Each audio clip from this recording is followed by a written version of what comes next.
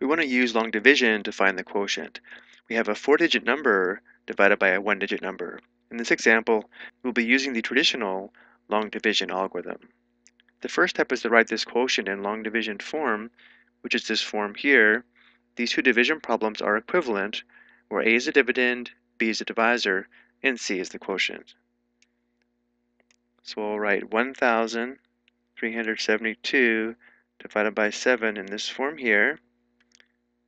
To begin dividing, we only consider the leftmost digit in the dividend, which is the 1 in 1,372. We need to determine how many 7s there are in 1, and because 1 is less than 7, there are no 7s in 1, and therefore we also consider the next digit in the dividend. So now we consider 13. We need to determine how many 7s there are in 13.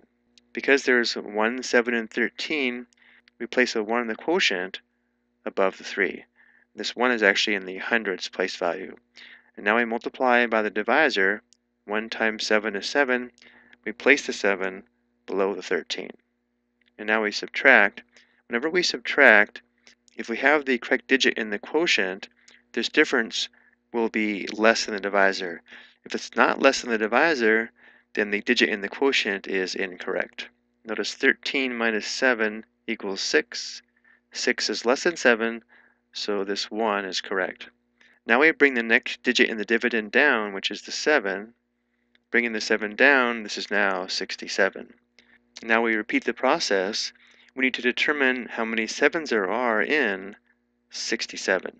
So here we need to recognize that because 9 times 7 is equal to 63, and 10 times 7 will be more than 67, there are 9 7s in 63, so the next digit in the quotient is 9, which we place in the tens place value above the 7.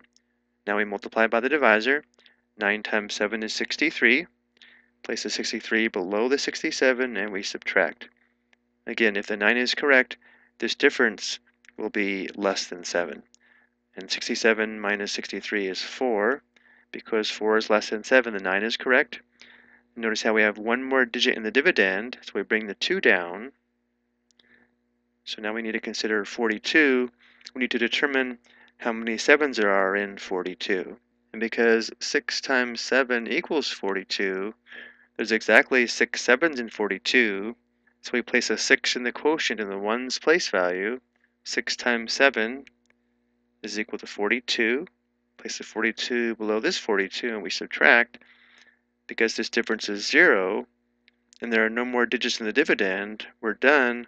This 0 is the remainder, so because the remainder is 0, this tells us 7 is a factor of 1,372.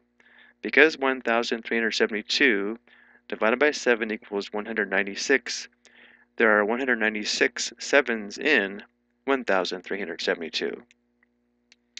So this is our quotient. And another way to make sure we understand the meaning of this quotient, this also tells us 196 times 7 equals 1,372. There are 196 groups or copies of 7 in 1,372. I hope you found this helpful.